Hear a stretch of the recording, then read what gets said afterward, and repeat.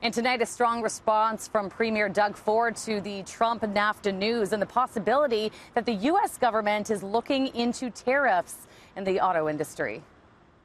We have to get this done. It is absolutely critical. We do $389 billion of trade with the U.S. Ontario alone, back and forth together, $389 billion. We need this. It's absolutely essential. Our job as a government is to protect Ontario jobs. We're going to protect Ontario jobs and do what it takes to make sure we help the federal government, standing shoulder to shoulder with the federal government, to make sure we get this deal done. And coming up a little later on in the show, why some believe these latest trade talks could be welcome news for car buyers.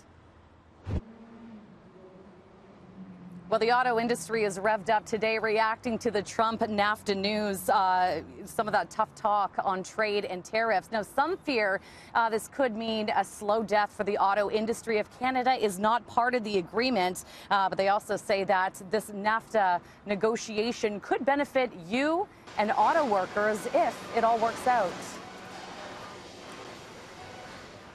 The new deal between the U.S. and Mexico requires 75% of auto content to be made in the NAFTA region, up from the current level of 62%. The deal also would require 40 to 45% of auto content to be made by workers earning at least $16 an hour.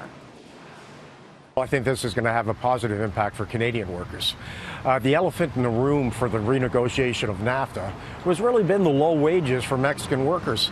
That's why we've closed 4 auto assembly plants in Canada, 10 in the United States, and they've opened all these plants in Mexico.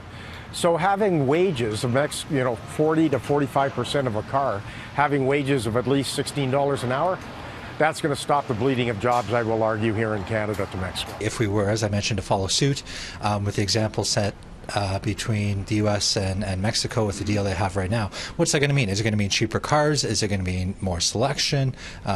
What's your thoughts? It's going to mean all those things. I mean, ultimately, there's going to be some tweaks, I guess, with regards to content quotas, with regards to tariff-free treatment under the newly renegotiated NAFTA. But ultimately, it's going to mean for the consumer increased choice, more product, better product at more affordable prices.